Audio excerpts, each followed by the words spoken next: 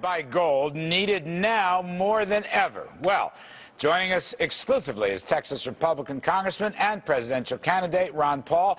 Congressman Paul, thank you, sir. You know, this thing occurred to me with the craziness. The Federal Reserve announces last week we're going to have 3 more years of 0 interest rates on top of the 3 years we've already had. And I say to myself, that is going to destroy the dollar. And then I say to myself, we need a Ron Paul dollar. First of all, can you describe a Ron Paul dollar? Well, the dollar would be convertible into gold at a fixed rate, which would prevent the monetization of debt, which limits the size and scope of government. Once we eliminated any link to gold in 1971, all you have to do is go back and look at every chart from that time, growth of government, growth of debt, and the mess that we've had. It's because of the currency. So, no, it has to be linked. It was linked, and that's what was the founders wanted. That's what's in the Constitution. And this whole idea that the Federal Reserve can create money out of thin air and destroys the savings of people. Why should they save money? And it just distorts the entire market. It's price fixing at its worst. They price fix every transaction because the money is 1/2 of every transaction.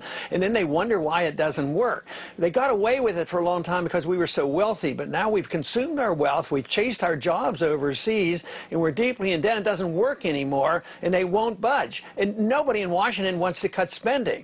If you had a gold standard, you couldn't spend. You could cut spending if people would quit, but they're not going to. I don't know of anybody, I don't know of any candidate that's willing to cut any spending in real terms. I don't disagree with you, by the way, on that last statement, but let me just go back to that. What you're saying is a Ron Paul dollar, which would be a gold-backed dollar, would not only discipline the Federal Reserve's money printing, but it would also discipline the wayward ways of the U.S. government spending. Now, how might that work? Because that is the key. Well, and this to me is one of the most important things if you like small government. Now, if you like big government, if you think we can run, you know, the empire as well as the welfare state, no, you don't want a gold dollar, and that's why they got rid of the gold dollar. But if you can't print the money, then you have to tax the people or you have to borrow in the marketplace. And what would happen is if the government spent too much money, interest rates would rise, and it would all be the Congress's fault. Interest rates would go 5, 10, 15, or 20%, and they wouldn't have a Federal Reserve and say, oh, interest rates are too high. We're going to lower them artificially and send all these confused signals to the marketplace and say, oh, there's a lot of savings out there. Let's continue the boom. So, no, the market would be stopped. Also, the balance of payments would be solved. If gold left the country, you know, once the gold left the country, then there would have to be, you'd have to quit spending money. You're running out of money. You'd have to lower your prices, be more competitive, and get that gold to come back. So the distortion on international markets as well as the excessive spending here at home would all be solved with a gold standard. I'm just asking you these questions because I don't think you get enough time in these debates to really walk through the significance of the Ron Paul gold-backed dollar. That's why I think it's important for you to articulate this stuff. So what you're saying is, Congressman, rates would shoot up, and that would damage the economy right away, and that we wouldn't live on borrowed time. We wouldn't be able to have the Fed manipulate interest rates, and we would therefore pay the piper right away. In other words, the discipline would be fast acting. Is that fair? Yeah, that is true. The correction would come more quickly and it would be deeper, but it would help some people. You know, if we did this and quit the spending, taxes would go down. You know, my goal would be to get the taxes very, very low, so that's not a punishment.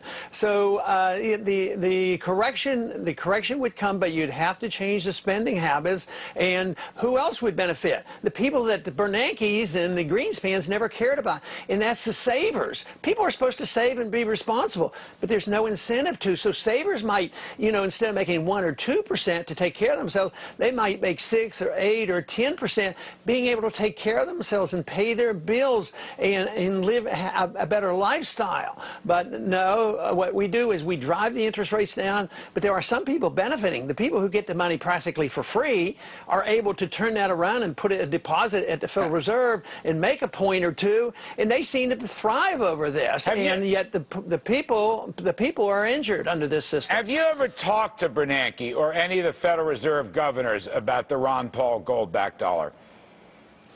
Well, I try to get it going, and you remember the one conversation I had with Bernanke to try to get started. I says, "It's gold money." He says, "Absolutely not. It's not money." The last, and Greenspan would talk to me a little bit because he knew that I knew that at one time he was a gold standard person, so he was at least polite and had a conversation.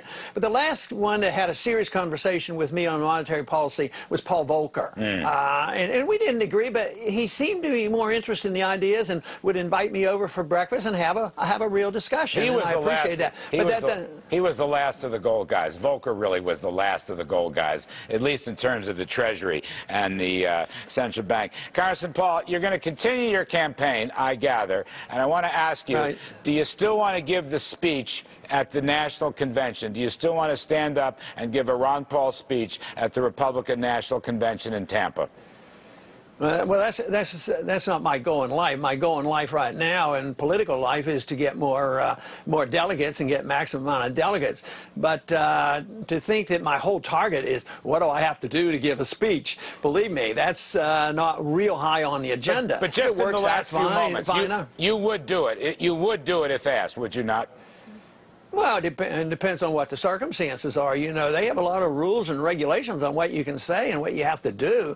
They're not going to give you a prime time spot if you want to talk about the gold standard and bringing troops home. You know, they're not going to welcome me for there. So we'll have to see what happens. And I got to leave it there. Thank you, sir. Congressman Ron Paul and the Ron Paul gold-backed dollar.